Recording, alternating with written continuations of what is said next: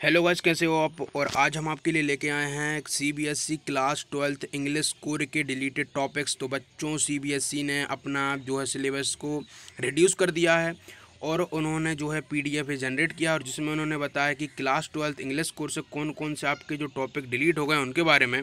तो चलिए एक एक करके मैं आपको बताता हूँ। और यदि बच्चों आपको इसके पीडीएफ की लिंक चाहिए तो आप मुझे बताइएगा, मैं आपको प्रोवाइड करा दूँगा।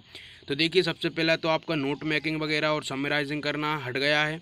और जो लिटरेचर से आपका जो फ्लेमिंगो के जो चैप्टर्स हैं, आपके जो थर्ड चैप्टर जो हैं आपके poets and the paying guest और जो इंटरव्यू गोइंग प्लेसेस और जो ए रोड साइड स्टैंड, ये सारा हट चुका है आपका बच्चों। विस्तास का जो चैप्टर था tiger king, journey to the end of the earth, memory of childhood, ये सब कुछ हटा दिया है सीबीएसई ने।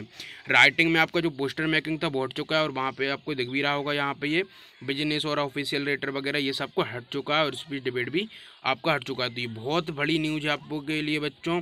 तो प्लीज़ इसे सब्सक्राइब करना चैनल को और इसको ज़रूर से ज़रूर शेयर करना, क्योंकि कई बच्चों को जो है ये न्यूज़ मिलनी चाहिए।